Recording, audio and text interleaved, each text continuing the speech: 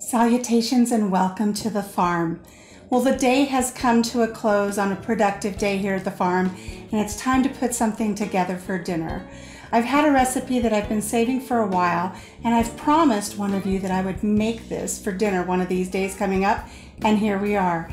So today what we're going to do is we're going to make some tuna melts, but tuna melts with a twist. We're going to do faux tuna melts for those of you who have fish allergies or don't eat fish at all, and we're going to make them with garbanzo beans. Garbanzo beans can be replaced for chicken or for tuna in any of your salads. It is a great replacement and it's full of protein. So let's get started. I've got my little Chef Pro chopper from Tupperware out, and we're going to utilize this today instead of hauling out the big food processor that's very heavy. So I'm going to use this instead. So I have 1 can of garbanzo beans. They've been rinsed and drained. We're just going to pop them in here. Ah, they're getting away. I have more food try to escape during these tapings. And we're going to put the lid on, and we're just going to pulse this a couple of times. Now to our garbanzo beans, we're going to add some other ingredients to make our tuna salad. So I've already chopped up some red onion. I didn't chop it fine.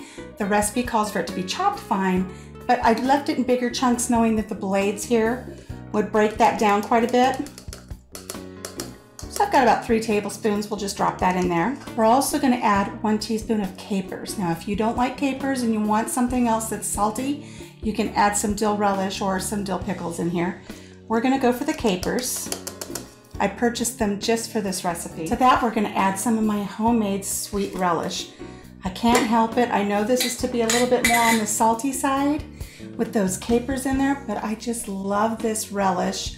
I made it this last summer out in the summer kitchen. I will be making more this summer when all of our cucumbers come in, and I'll show you how I do that. I'll share that recipe with you. We're just going to take about a couple teaspoons, throw that in there just for some flavor. Wrong lid. To that, we're going to add just a pinch of oregano. And you're just going to crumble it up in between your fingers.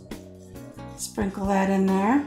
We have about a teaspoon of lemon juice, a pinch of pepper, and a pinch of salt. Now to this, we're going to add about 2 tablespoons of mayonnaise. So let's get that in there.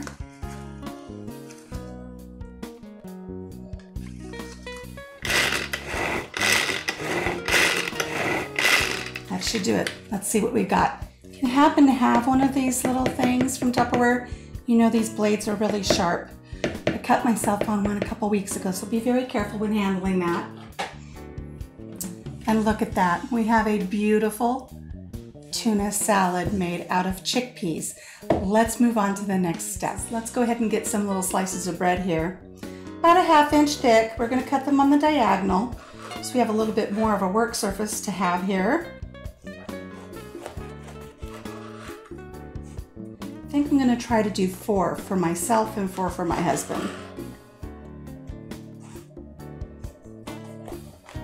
Okay, we have our little pan here that we're going to put in our toaster oven. We will be setting it to the broil setting. So we're going to take our little pieces of bread. I've got a little bit of mayonnaise here, and we're just going to lightly coat the top of each piece of bread. You don't want too much. You don't want your bread to get soggy. And if you want this to be a truly vegan dish, you can use veganaise with this. Also, we are going to be adding some provolone cheese. And if you want this to be vegan, you can get some Daya as well. All right, there's 4. Am I going to be able to get any more than that? I might have to do this in little batches of 4. My toaster oven is so small. So to this now, we're just going to add just a little scoop of our faux tuna salad mix, and we're just going to put it right on top. I just use a little cookie dough scoop.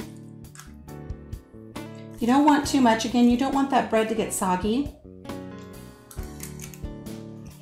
We'll just use the back of our spoon here to just press that down a little bit. Evenly distributed across the bread. I've got a tomato that I've sliced very thin. This is from my produce subscription box that I get every couple weeks. And we're just gonna put 1 slice of Roma tomato. And on top of that, we're gonna add our provolone cheese. I've got the cheese cut into little wedges. We're gonna put 2 wedges on each slice. And we're gonna put these in the toaster oven and see how they turn out. While those first 4 are in the toaster oven, I'm gonna go ahead and prepare the next 4. I've got some buttermilk ranch dressing chilling in the refrigerator. And I've got a salad mix with some romaine and some baby greens. So we'll be having a salad with our tuna melts tonight, our faux tuna melts. You know, just 1 can of chickpeas made enough salad for us to have dinner tonight for 2 adults. And I'm gonna have some left over where I can have tuna salad sandwiches tomorrow for lunch. Maybe even enough for 2 days. And the nice thing is it won't spoil as quickly as tuna fish does. Okay, we've just taken our tuna melts out of the oven and hubby is home. So I'm gonna take these off of our baking tray and let them cool a little bit before we try them because they're gonna be hot. These were in for about 4 minutes in our broiler. And you want them to stay in until the cheese gets all melted and bubbly and brown on top. And we'll put these in and get these going. Our second tray of tuna melts are done and I've just taken them out of the oven. Let those cool a little bit. But while those are cooling, I'm gonna give one of the earlier ones a taste. Now, I'm not a big fan of tomatoes, but I do like tomatoes in some instances, like on a beautiful margarita pizza or in some pico de gallo. We'll see how I like it on a tuna melt. Here we go.